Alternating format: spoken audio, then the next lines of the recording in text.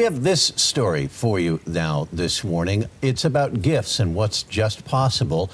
Some kids right now are looking at some difficulties, but families got a break yesterday with what's called the Action Center's Holiday Gift Shop.